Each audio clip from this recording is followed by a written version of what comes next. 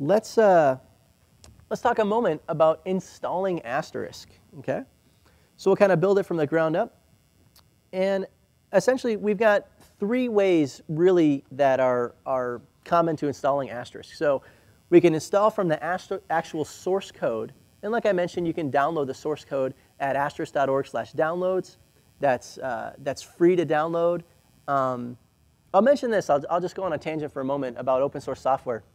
So what does it mean for open source software to be free? Okay, we hear this a lot. Open source software is free, but what does that mean? Well, if you guys are familiar with Richard Stallman, you know, an open source proponent, he talks about a free as in freedom, not as in beer, right? So if I have free beer, that means I show up, and it means free as in terms of no cost, as gratis, right? So free as in gratis as in terms of no cost. And sometimes you can download something for no cost. So for example, you can go to asterisk.org/downloads, and you can download the source code gratis for no cost, right? But that doesn't mean that you can't charge any money for it. So like I said, you know, we at Digium have, or actually, well, SwitchVox built it, our compatriots in San Diego, and then we acquired them. But you know, the SwitchVox guys, they took the Asterisk open source engine, they built SwitchVox on top of that, and now we sell that PBX. And you can do the same thing. You can take the Asterisk engine that you downloaded for free, you can build your PBX on it, and you can sell that PBX for money. So just because it's open source doesn't mean you have to give it away for free.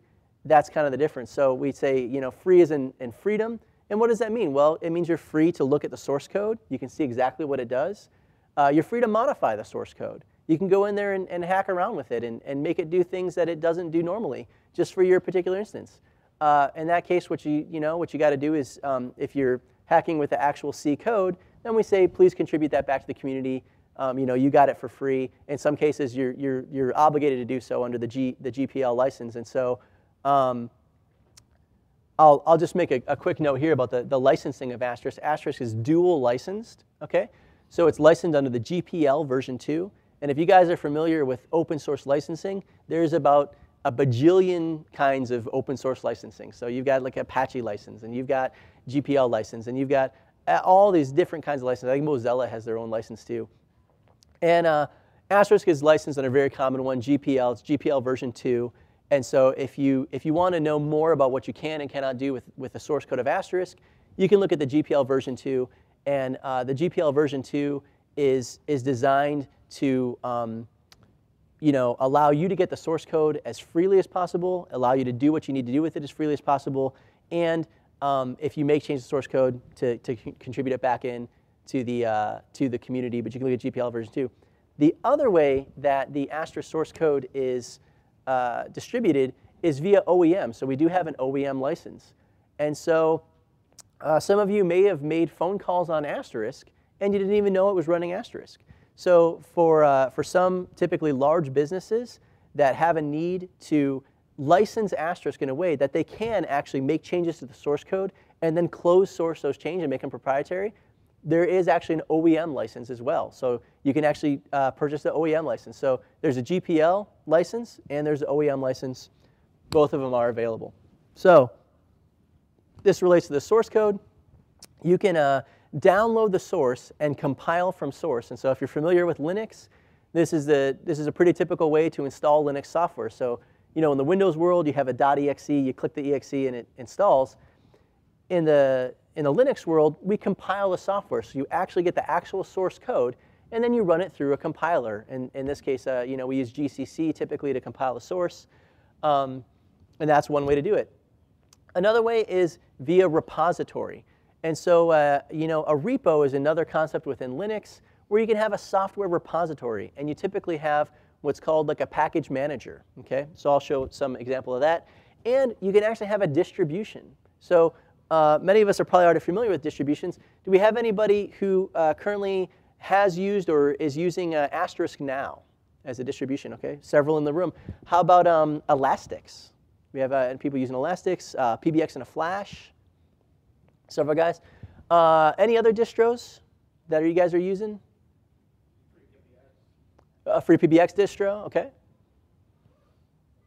Cool. So there are lots of distributions. Trixbox too. I think I don't know if they still call it Trixbox. Okay. So there's lots of actual distributions that you can download the full-on distribution. So we'll look at that. When you download the source code, like I said, you can go to asterisk.org/downloads. And in fact, my page is a little outdated here. We actually just updated our asterisk.org. So we have a brand new asterisk.org page, which is pretty cool. Our web team, really the goal in updating the new asterisk.org page is to get people to the information faster. So we really wanted to cut a lot of the clutter, make a really simple interface, and get you to the information quickly. So you can see right at the top here, you can go to Downloads. And if we go to Downloads, we can see there's a nice big just download Asterisk link. Okay? So when you download Asterisk, in this case, that link is going to be linked to like the most popular version that we have at that time. In this case, I think currently it's serving a 1.8 certified Asterisk. Probably when 11 launches, maybe we'll change that to Asterisk 11. And if you want to see all the Asterisk versions, you can actually go here and download Asterisk 10, Asterisk 10 Digium phones, Asterisk 8 LTS. These specific versions you can get here on the version page. So from asterisk.org/downloads, you can download the source code. Now, the cool thing about building from source, and I alluded to this earlier in the talk, is that it's going to give you a tool called Menu Select. Okay? Now, the Menu Select tool is when you are compiling from source, you would run in the source directory, make Menu Select, and you're going to get this handy tool. Let's risk a live demo. And see if I can actually pop it up.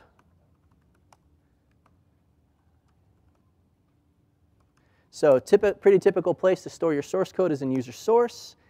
And I have a certified Asterisk that I'm running here. Let's do make menu select and see if it will actually pop up for me. It won't because my terminal is too small. Let's see if this will do it. Hey, there we go. Okay, this is what the menu select tool looks like.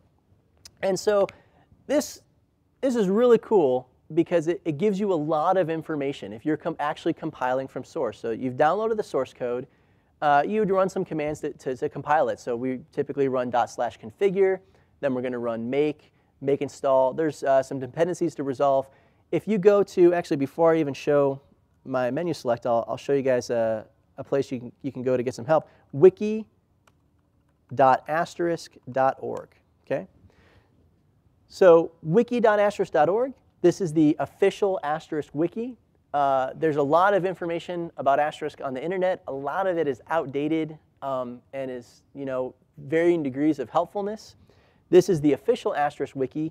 And of course, where else are you going to be able to go and see posts by Rusty Newton? I mean, Rusty is the the open source community manager for Asterisk. Malcolm, he's our product manager for Asterisk, and they're putting stuff here on the wiki all the time.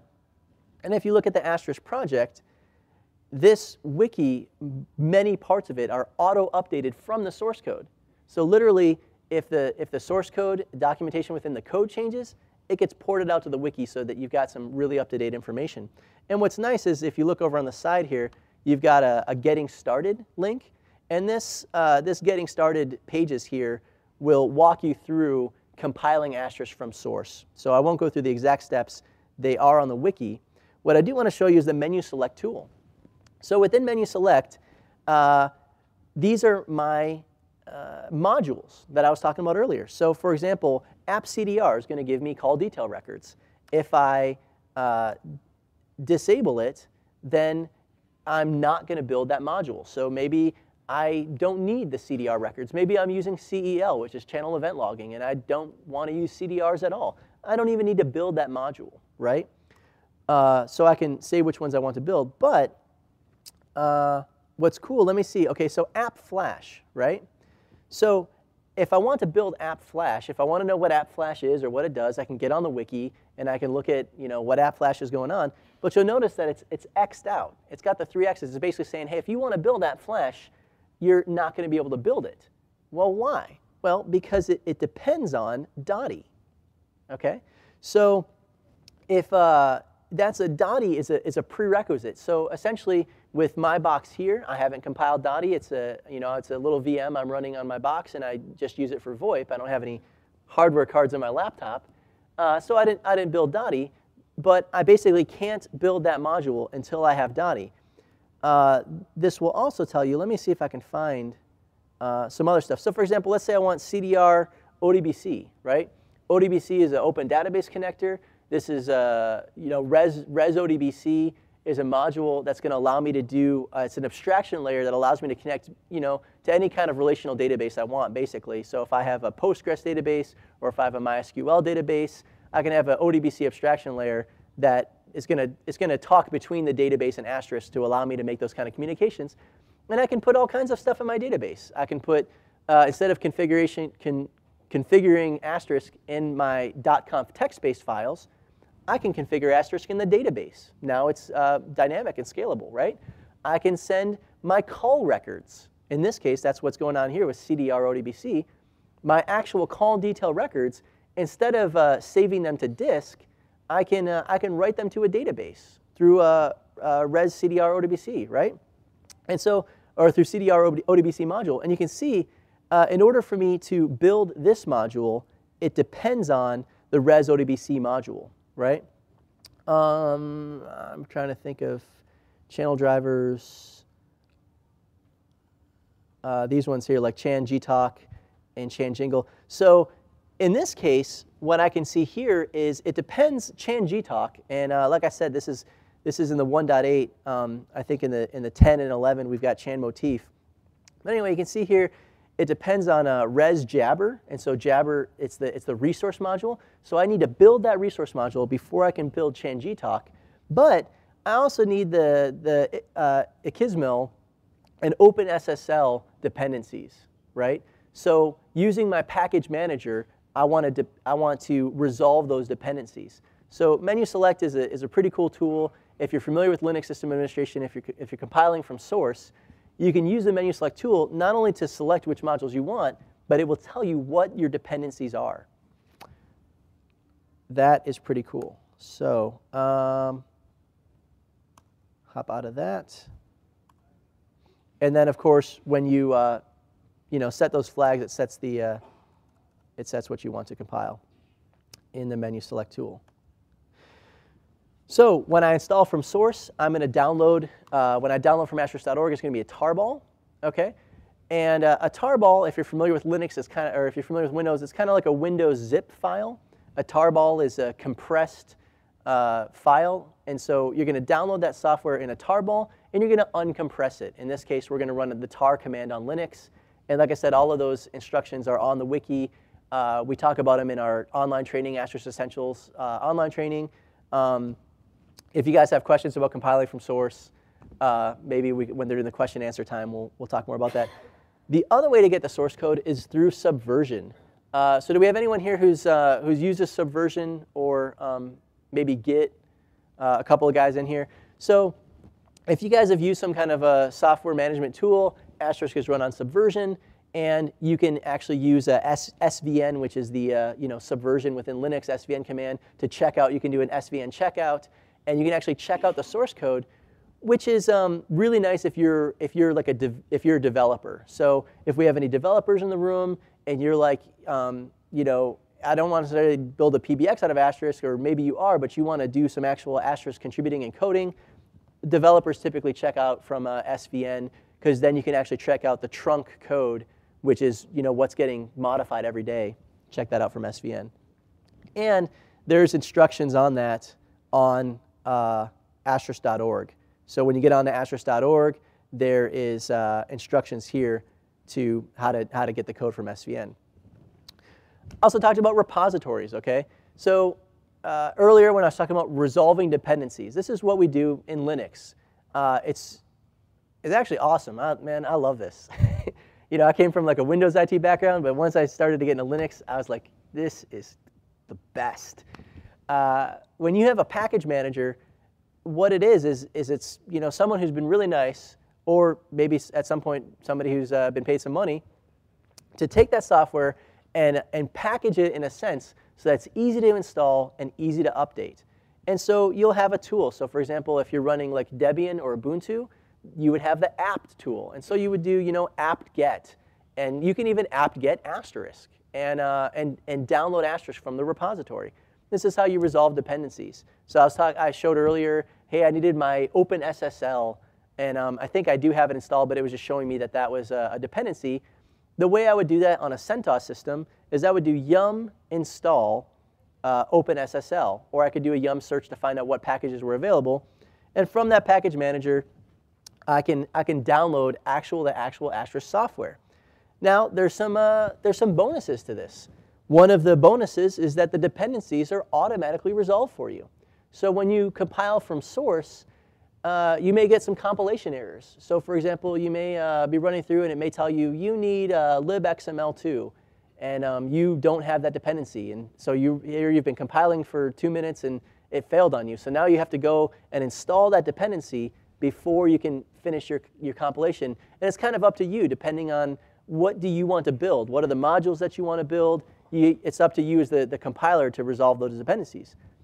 If you just go out and get it from the repository, if you just yum install Asterisk, well, it's going to auto resolve those for you. Also makes it nice to update. You could do a yum update and update those dependencies, which is very nice.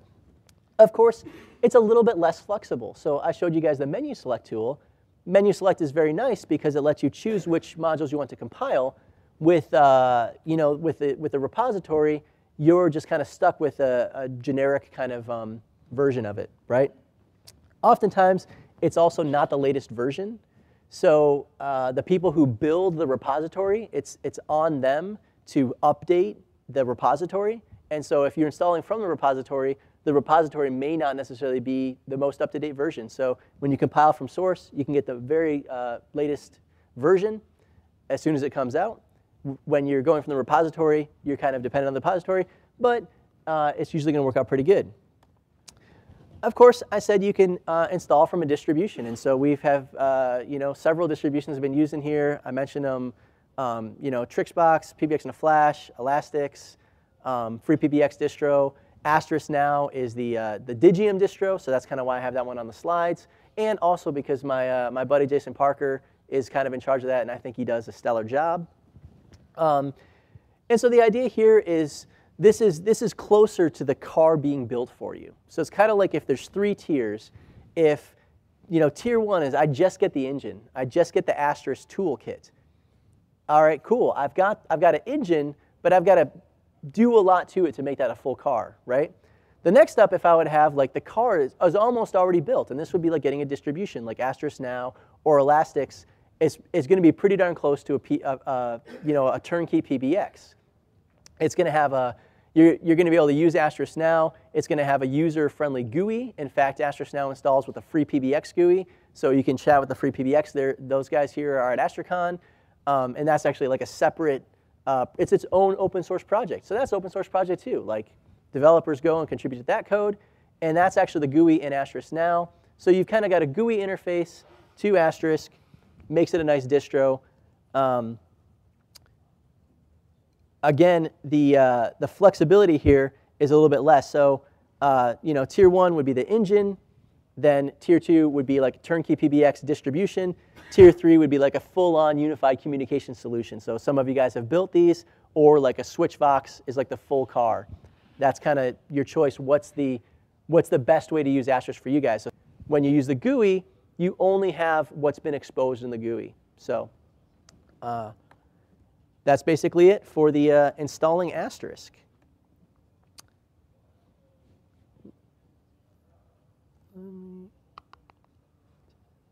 Hop into our introduction into the Dialplan.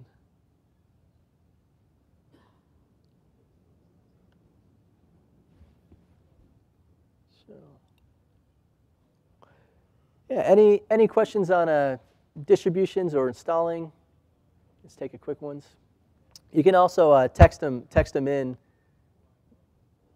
if you guys happen to get service, or shoot them through Twitter. I'll pop in here, introduction. So let's get into the meat, and I'll pop in this module, and maybe we'll see how it goes, but we'll do like an introduction to the Dialplan, and I'll show you guys some stuff, and maybe we'll be here for the next 45 minutes in this module talking about the Dialplan. So, like I said, I was talking to you guys, some of you guys earlier, and if you're familiar with using the GUI, sometimes it's good to get down into the configuration files to see what that's all about. So, what we will talk about is, first, we'll just kind of understand, we'll go over a little overview, what the Dialplan is about. We'll talk specifically about extensions.conf syntax. So context, extensions, priorities, and applications. Okay? We'll discuss in particular the end priority, priority labels, and the same designator. This is all syntax within the Dialplan. And just build some basic extensions. Okay? So like I said, I tend to see a lot of people come to the project. Maybe you come from sysadmin background or networking background, and maybe you haven't necessarily done actual scripting, like actual coding, right? Now, don't let that be an intimidating factor, because actually, the Dialplan is very simple to use. And so one of the reasons why Asterisk is so popular is because it has a scripting language. And it is a scripting language. What I'll go through pretty much from now until the end of the day is actually an introduction to programming. And so even if you've never done any programming before, even if you've never written a single script, I guarantee you by the end of the day, I can show you how to do some really cool stuff in Asterisk. How to call some phones, how to build an IVR, how to send calls to voicemail, how to route calls to a conference room. All of that is very easy within the Dialplan scripting language.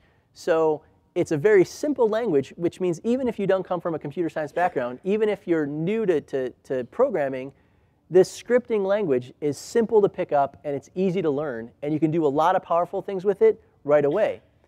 It's also a decently powerful language. So more and more things have been added into the extensions.conf syntax. For example, FuncODBC is a recent addition, so you can, well, relatively, I guess it's been around for a while, but it's working really nice, in these later years. With FuncODBC, that allows you to create a custom SQL query in the FuncODBC.conf. And so when you want to interface with your database, you can even interface with your database right from the Dialplan language. So there's a lot of powerful things you can do within Dialplan.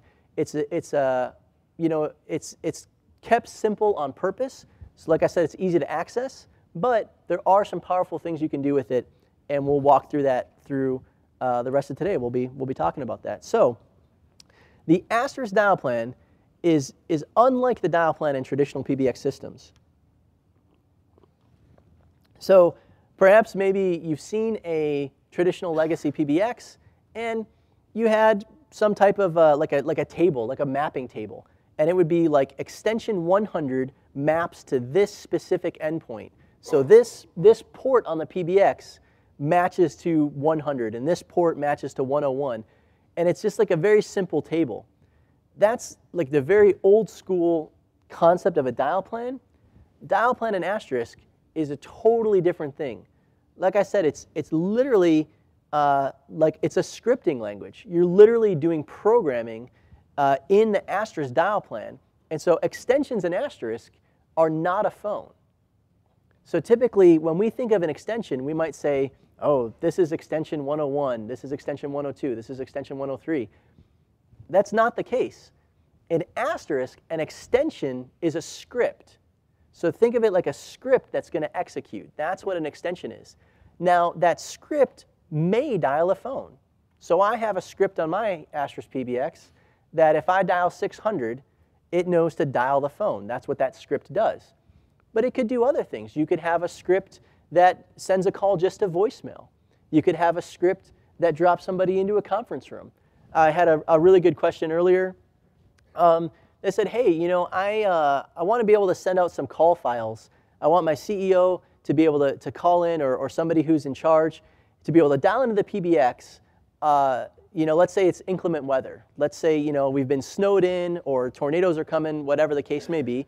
I want to be able to configure it so that I can dial in a number, authenticate to the system, and then choose from a menu, say like, you know, it's a snow day today, or, you know, we have a closing for some other reason.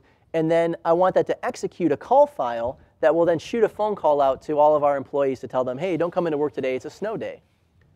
Simple to do in Asterisk. All of that is done with an extension.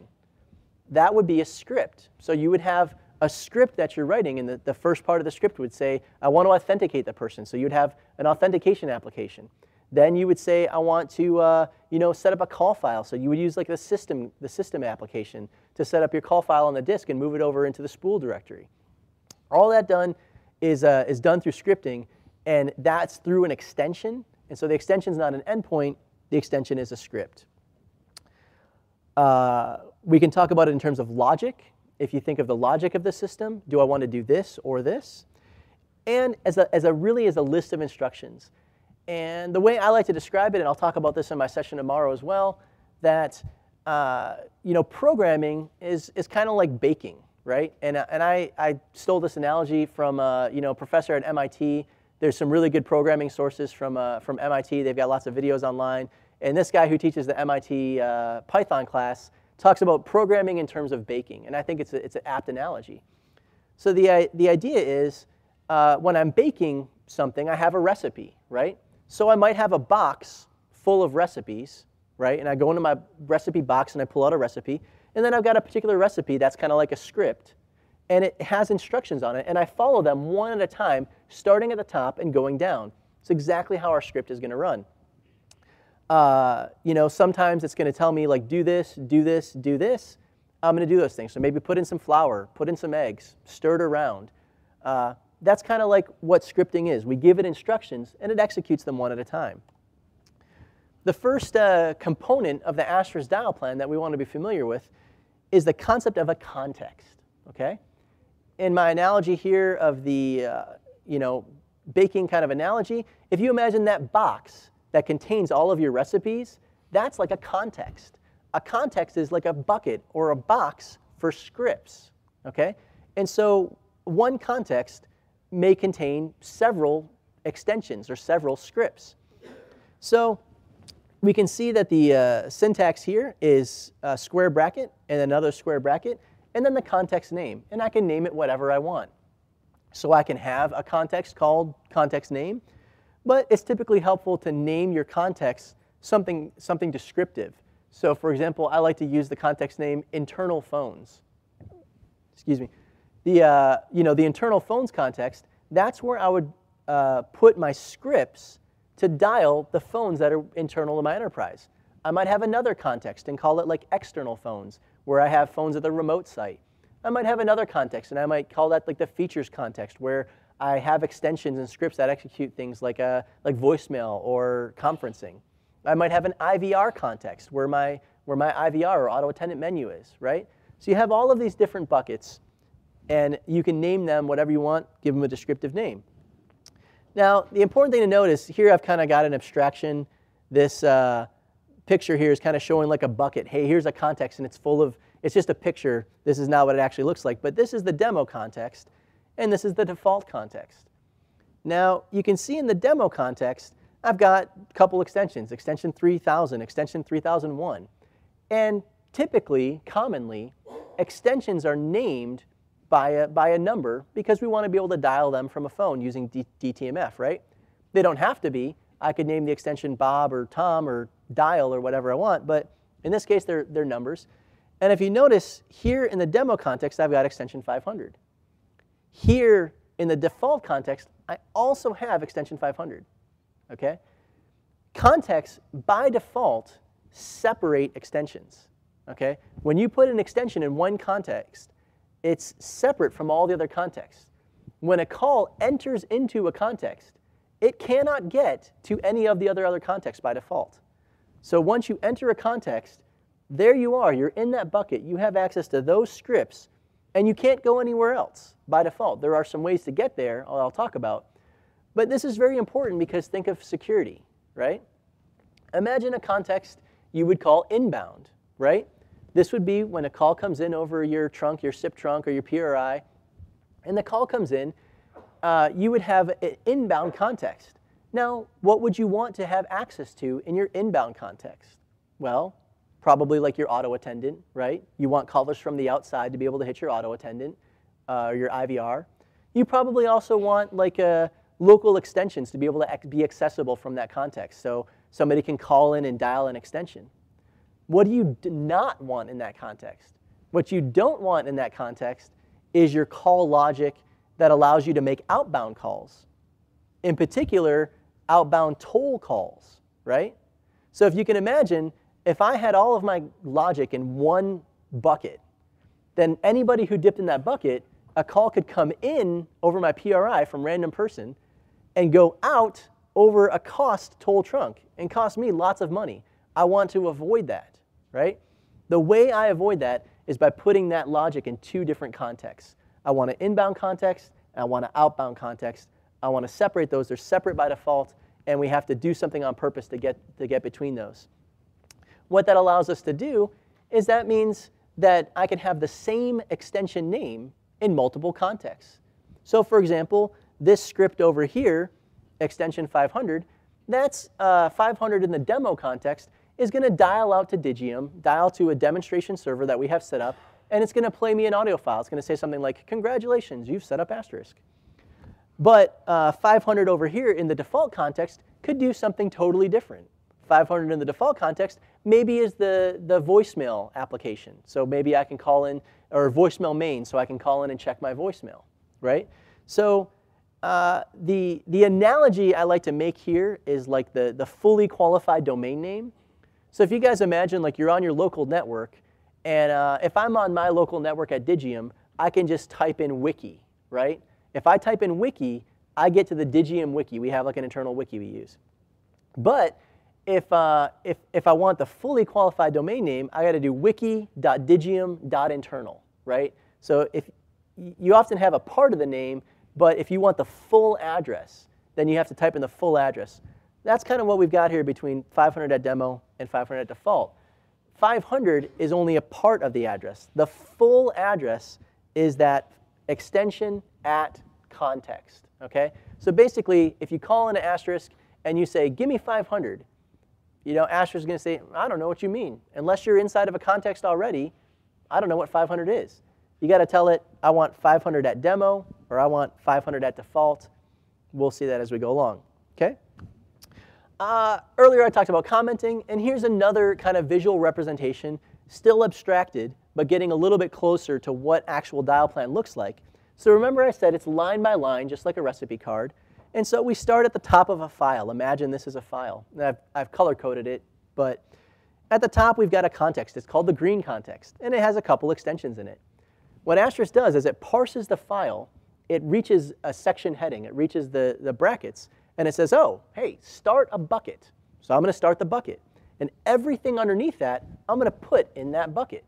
I'm going to keep doing that until I reach a declaration to start a new bucket.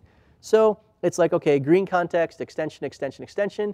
OK, let me start a new bucket. Yellow context, great. I'll put all these extensions in that bucket. Same thing with the blue bucket. That's how they get in there as it parses down the file. So the physical location of the extension in the file determines what context it's in. Now, of course, this can cause us some trouble because look what happens when I put a semicolon in front of the name yellow context, right? I comment out the name of the context. What does that mean? That means as Asterisk is going line by line parsing the file, it will not parse that line.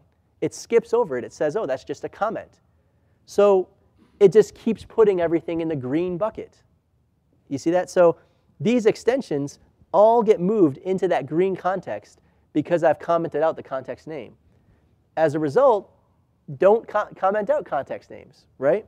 If you want to comment out a context, what you can do is comment out the individual extensions, and it doesn't bother Asterisk at all to have extra context around. Or if you'd like, you can comment out everything in the context. That's a good way to do that. So let's talk about extensions. As I've been saying all along, an extension is basically a script. To be a little bit more accurate, an Asterisk extension is the mapping between a Dialplan address and a named set of actions. Okay? So I talked about that Dialplan address. For example, 500 at demo. That's like a Dialplan address. If I go to 500 at demo, what's going to happen? Well, I'm going to have a set of actions that I'm going to execute, the named set of actions. So in this case, I would have like extension name at context, and here would be a context, and I would put my extension here, and then different lines in the extension might do different things. So for example, this one might call out the voicemail, this one might dial a phone, this one might route the call to a different context.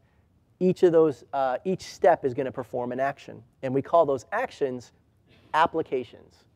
Okay? Here's the actual syntax. So I've been abstracting. I've just been putting generically like extension. But here's the actual extension syntax. If you open up your file, you want to declare an extension. This is what it looks like. Extend equals greater than the name of the extension, comma, the priority. I'll talk about priorities in a moment, comma, and then the application. I've got some examples here. Extension 1000 here. It's got one priority, so it's just a one-line extension. And that is going to use the dial application. So here's the dial application. And this syntax is common to all Asterisk applications, right? All Asterisk applications have a name for the application and then parentheses. And inside those parentheses, we're going to put some arguments to tell the application what to do. In this case, the arguments are SIP/Digium phone. Okay? So the dial application expects a certain syntax. So it expects to have a technology and a resource. So the technology could be DOTI, it could be EEX, it could be any channel driver, it could be local. And then the resource is going to be what resource? So in this case, I've got a SIP peer. It's called Digium phone, and I'm going to dial that phone. And so you can kind of see, hey, this is easy.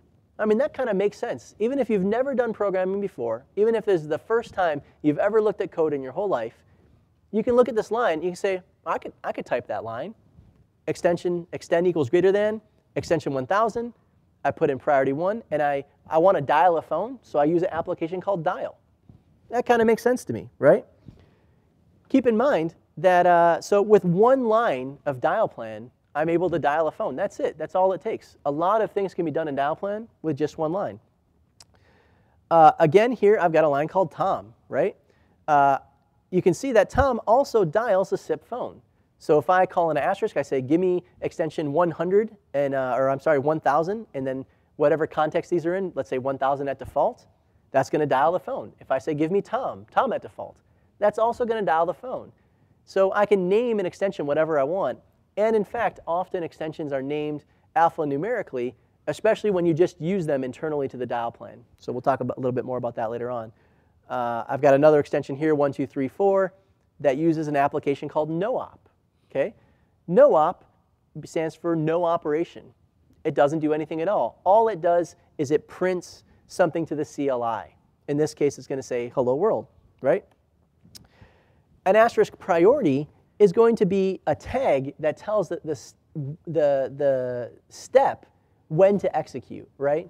So you're going to have step 1, step 2, step 3, step 4. That's basically what a priority is. Every priority is one step in the script, and every step is going to have one application.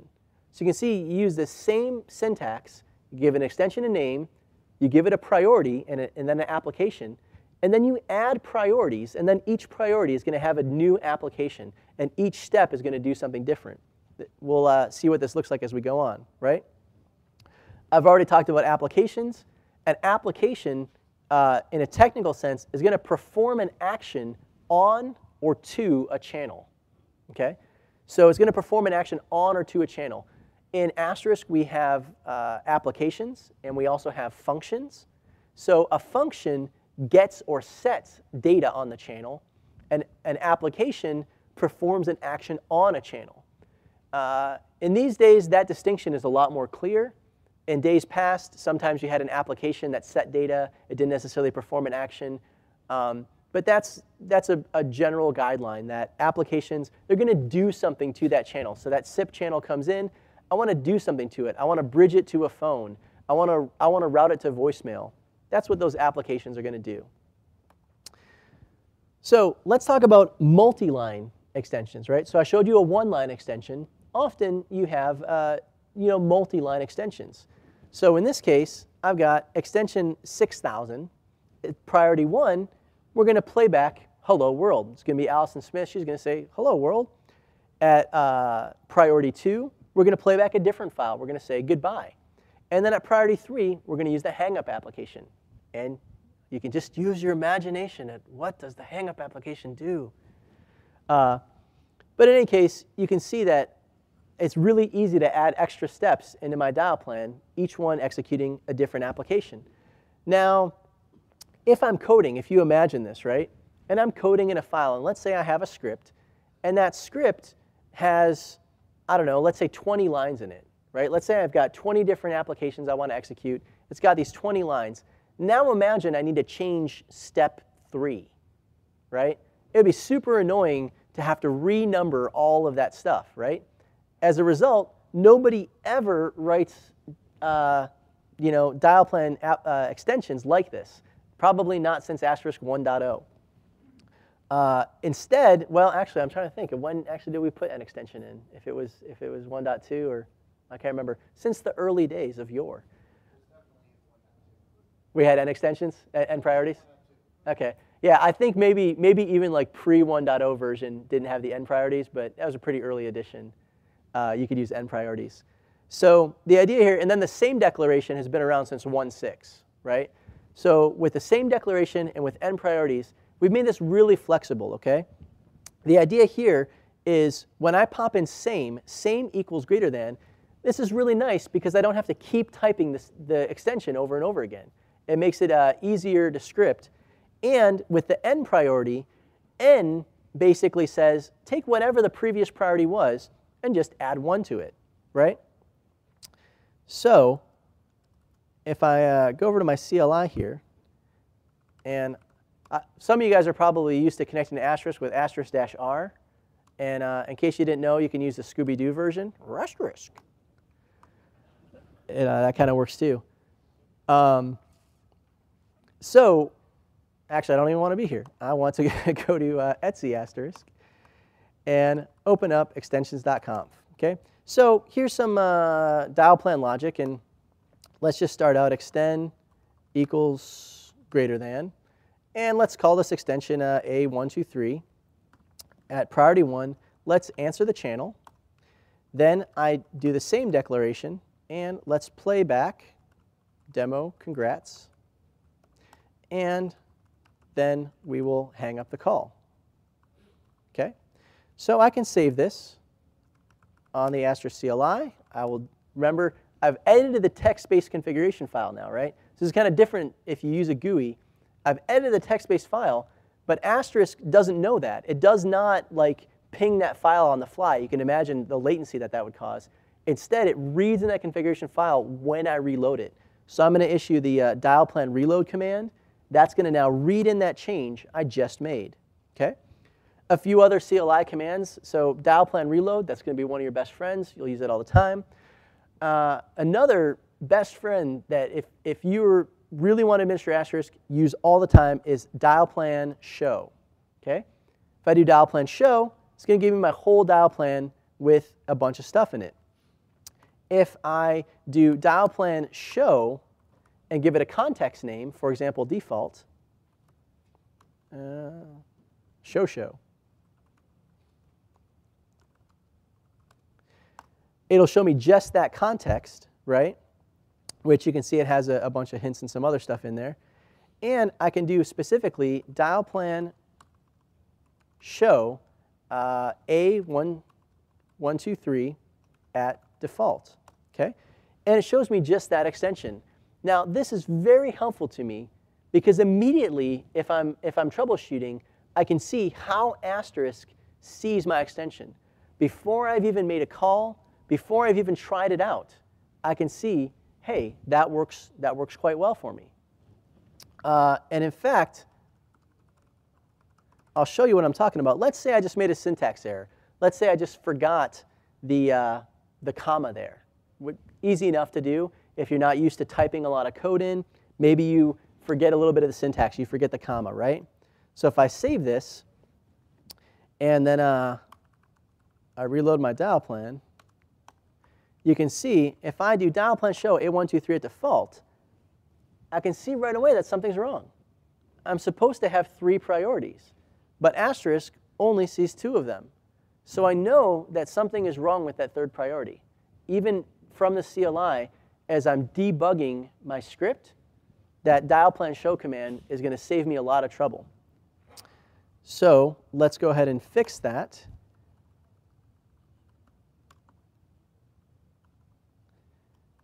Save that up, reload the Dialplan, and I'll just do a channel originate. And what do I call that? A123.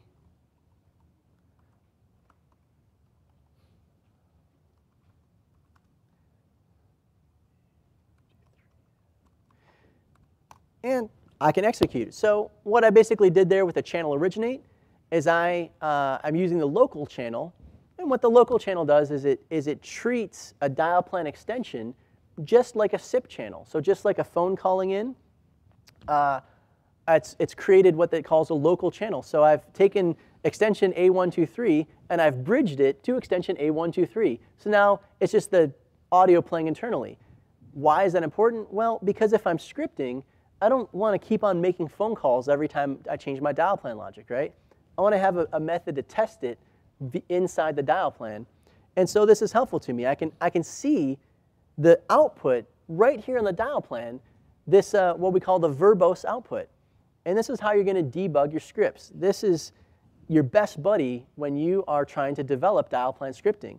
You can see it tells me, oh, at extension 1, it executed answer. And it did that again for these 2 different channels. You can see that this channel is local A123 at default, dash 7151 semicolon 2, and this one semicolon 1. So there's 2 channels there, right? And they have different names. Then they play back, and I can see that the audio is playing. It's playing in GSM format. And then it hangs up. And so I can see that all of my logic actually executed. So when you're troubleshooting your Asterisk system, this is really helpful, the CLI output, the CLI verbose output. In order to get this, I want to set core set verbose to 3 or higher. So if you set it to 0, you can drop that output. And so if I do my channel originate again, I don't get anything, right? I will offer up this warning that you probably don't want to leave that verbose logging on all the time, especially if you are logging your verbose messages to disk. So I don't think that they log by default. I think that by default in Asterisk, you're going to log warnings, errors, and notices. But you can enable what they call the full log in logger.conf. And if you enable in logger.conf full verbose logging, that means everything that pops on the CLI through the verbose logging is going to go into that file. Well, this can fill up your system disk pretty quick, especially if you're doing a lot of calls. So you really don't want to leave that on all the time, but when you want to do some Dialplan debugging, especially when you're developing, when you're writing some scripts, this can be a lifesaver. Or when you're troubleshooting, you want to make some phone calls, and you want to see what is actually happening. Which extensions did it hit and which did it not?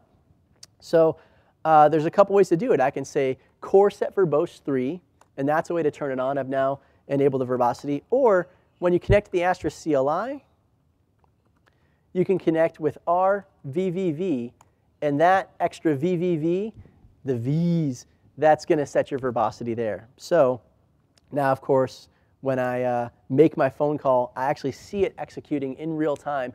And if there's any kind of problems, I can watch what's happening there. It's a very helpful, in addition to like your call DSL records and your other SIP packet capture this is very helpful. I know that in SwitchVox, even though SwitchVox is a GUI-based application, and you really in SwitchVox you never get on the CLI. SwitchVox is all abstracted for you because it's easy to configure. But even in SwitchVox, there's a mechanism where you can say, hey, give me some verbose output from the CLI. And you can tell it, I want like a SIP dump or verbose output. And you can actually get that and download, and it can aid you in your troubleshooting. So that's nice from the CLI. Let's take a look at priority labels. Okay, so in the old days, you would say, if I have all my priorities numbered 1 to 20, and I want to jump to a specific priority, so by default, they're going to execute in order, one step at a time. But what if I just want to pop straight to priority 5? Or what if I just want to pop to a specific priority? Well, then I need a way to address it, and that's how we use priority labels. So you would see here, I'm going to play back hello world, and then I'm going to play back goodbye. And at priority 3, I'm using the go-to application. The go-to application does exactly that. Whatever address you give it. So in this case, I'm going to priority 2. And I can give that any address. So if you'll remember earlier, I said that there are ways that you can get from one context to another. One of those ways is via the go-to application. So I'll show you guys real quick here.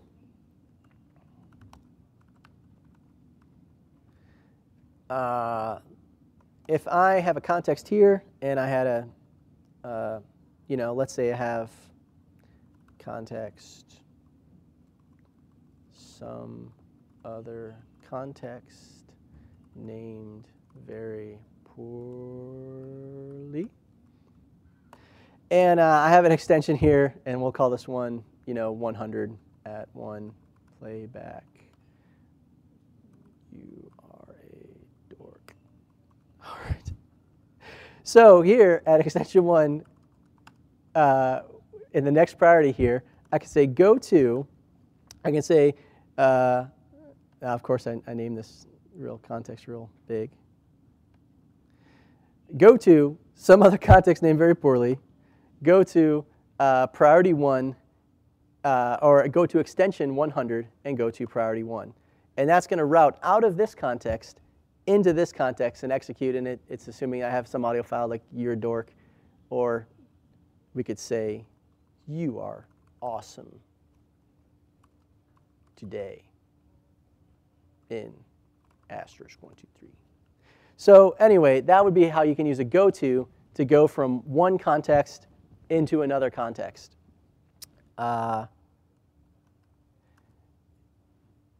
In this case, it's just going to another priority. So you can route to another context, you can route to another extension within a context, or you can just route to another priority. And the idea here is, if I actually executed this, this Dialplan script here, it would play back hello world, it would play back goodbye, and then it would loop back and just keep playing goodbye over and over and over and over again until until you hang up.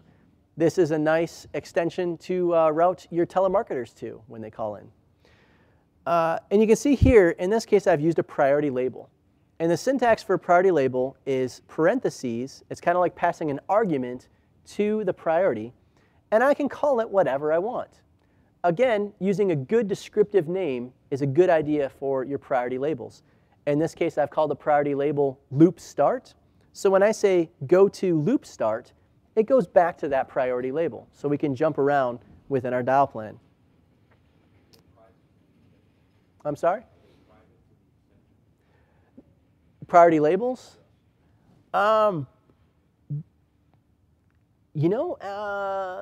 Yes.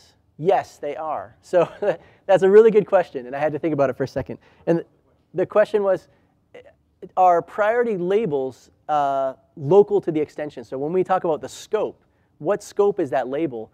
Can I use the same label in multiple extensions? And you can, because a Dialplan address is context, extension, and priority, right? So I'll show you what I'm talking about. And in fact, maybe I can actually do this in extensions.conf. We will test our theory. So in this case here, I have a priority label, and I will call this test. and then I will have extension 111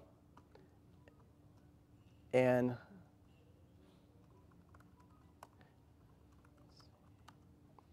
I'll call this one test. Okay? And we'll just hang up here. Okay? Then I'm trying to think of how much logic I need to put in to test this. So extend.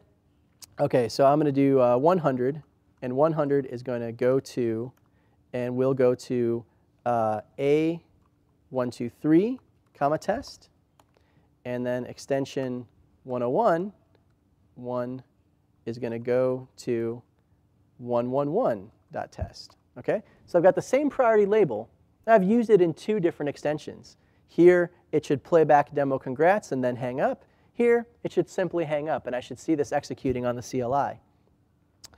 I'm going to do one more extension just for fun. I'm going to do extend equals greater than. I'll call this null, and I'm just going to no op.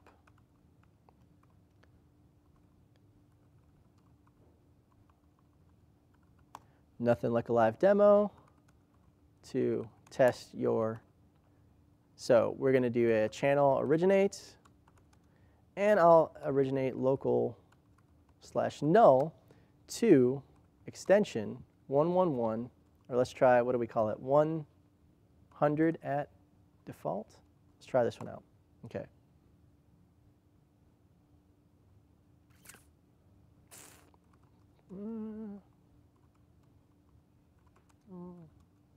Request, hang up, all extensions.conf.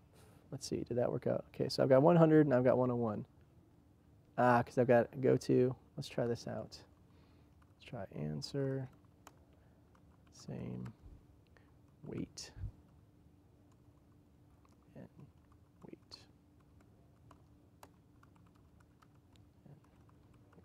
Okay. Let's try this out. Okay, so, all right, there we go. So in this case, I can see that my channel was answered when I executed this null one, and that bridged it to 100 at default. 100 at default at priority 1 did a go to, and it went to A123 test. At A123 test, which was priority 2, so you can see that it skipped straight to priority 2 via that label.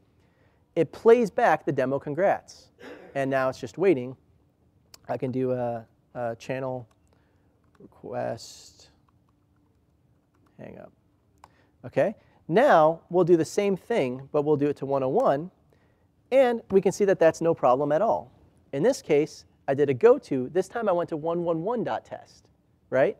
And so it went straight to 111 at default to priority 2, and that's where we called the hang up application.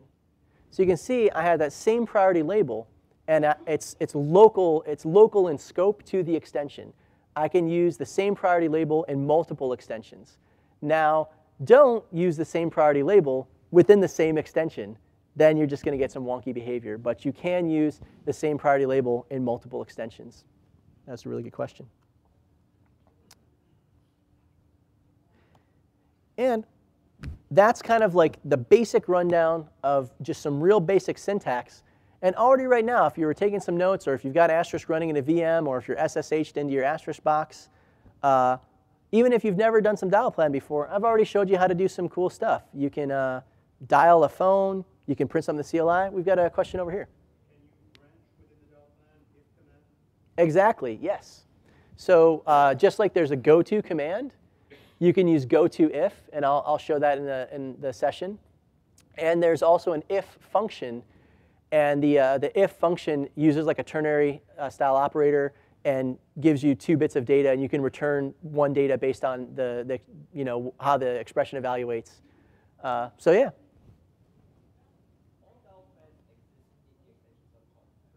That is an excellent question, and the answer is no. So let me repeat the question just for the recording. And then we'll do some follow-up as well. The question is, does all Dialplan exist in extensions.conf? And the answer is actually no. Extensions.conf is one place to configure Dialplan, but there's actually several different ways you can configure Dialplan. So for example, you can have Dialplan in your database. So you can have, and they can both work together. So you can have extensions.conf, where you have some logic in the text file, but then you also have your relational database, where you have in your SQL database extensions, also other extensions that are perhaps dynamically generated. Those also go into Dialplan. You can also use extensions.ael. AEL stands for the Asterisk extension language. And if you're a developer, if you're a programmer, and you're looking at the syntax, and you know, perhaps I'm going a little slow, I apologize, but trust me, some of the other guys are appreciating the pace. But maybe you're saying, man, this is kind of a cumbersome syntax. It's easy for the beginner, but if I'm already a developer, this is kind of cumbersome. Can I use C-style syntax? The answer is yes. If you use the Asterisk extensions language, you can use C-style syntax. You can use for loops. I think it even has switch statements. With the AEL, it allows you to write your Dialplan in that C-style syntax. And so you can have some of your extensions are coming from Asterisk extensions.ael. Some of your extensions are coming from extensions.conf. Some of your extensions are coming from your database. In fact, you can even from the CLI add context, add extensions, and add priorities right from the CLI on the fly. So there's a lot of ways that extensions could get into your Dialplan. This is why I said you really want to have the Dialplan show command. And that is going to tell you, because that extension there, that may have come from the database, that may have come from AEL. I could have added that on the fly from the CLI. So the idea is when you do Dialplan show, you really know what's in your Dialplan. You're seeing Asterisk's point of view. When you try to go parse through the text file, that's not, you really want to put it in the text file and then look at it with a Dialplan show. That was a really good point. You had some other follow-up? Did you? Okay.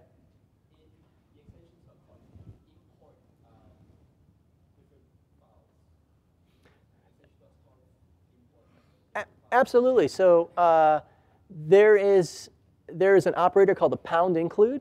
Okay. And in fact, if you use FreePBX, this is kind of how FreePBX does Dialplan. So you have, or actually a lot of the files, you have one file, and then it uses a pound include to include other files. This is really helpful for administration. So let's say I don't want to put all of my logic into one text file. What I can do is I can pound include other files. So I might have extensions.conf, that's the main file. But in there, I could pound include, let's say, extensions.ivr, where I have my IVR, and extensions.local, where I have my local phones. And so I have, this is easy, this is for ease of management. I can have multiple files, and I can pound include them into Asterisk, and they get included within the context that, or, so I can have a file just with extensions. They'll get included in the context, or I can put my context in that external file and import that context as well, which was also a good question. Yeah.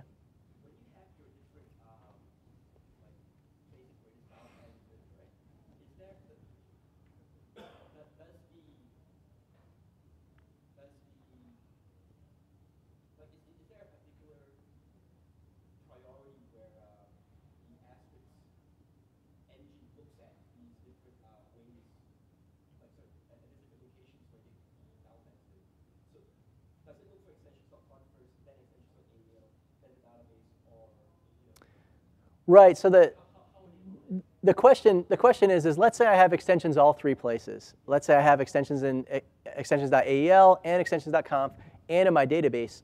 What's the priority with which Asterisk looks at those extensions? And from a technical point of view, I'll actually be honest and say, well, I'm not quite sure.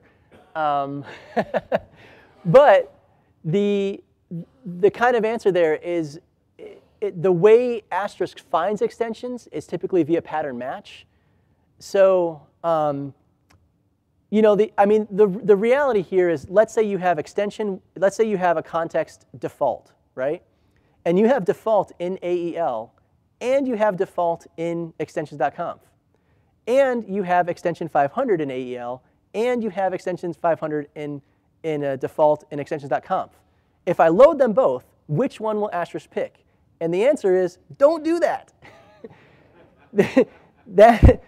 They're both going into the dial plan. You don't want to have the exact same context and the exact same extensions in multiple files.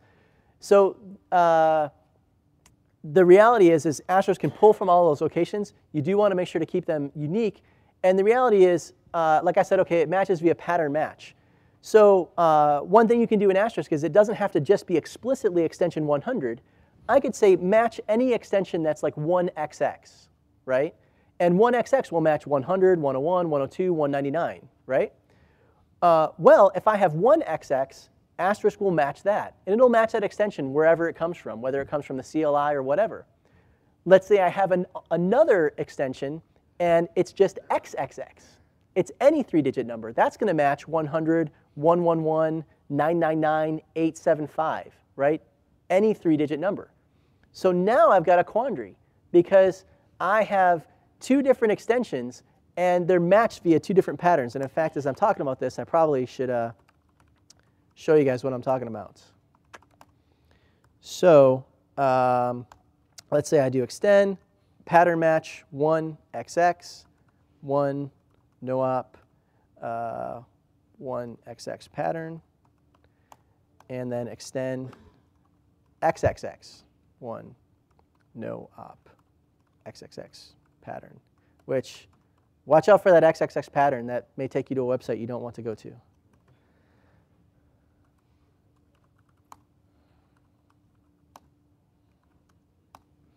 So now here's, again, the beauty of the Dialplan show command. So I've got 2 different pattern matches I've created. One matches any number 3 digits with 1 at the front.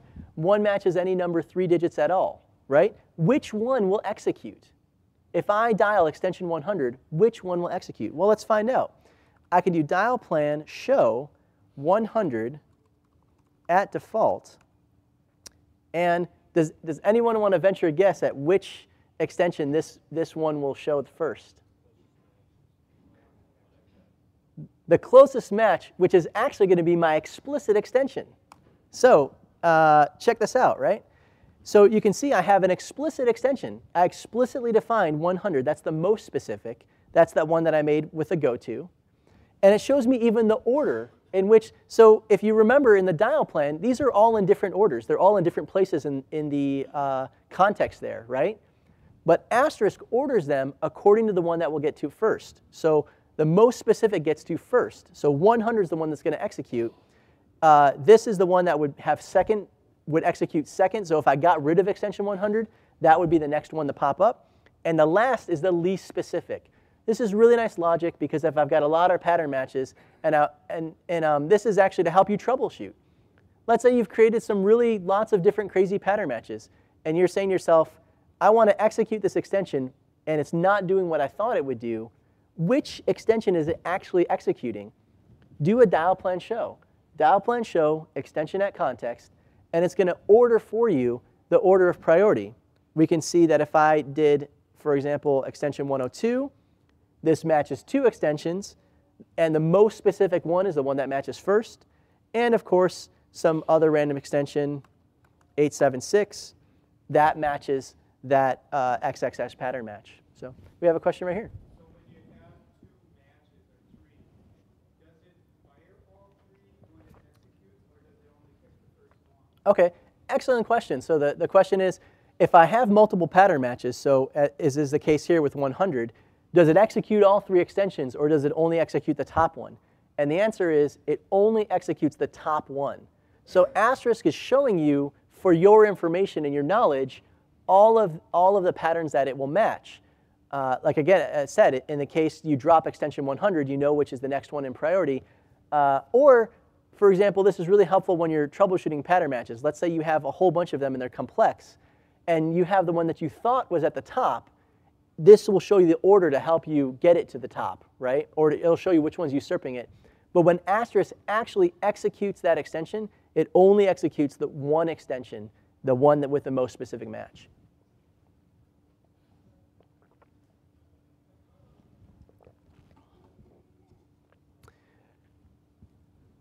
All right, excellent. Well, what we'll do is we'll take another short, maybe 20-minute break, and then we'll hop into some endpoint configuration before lunch.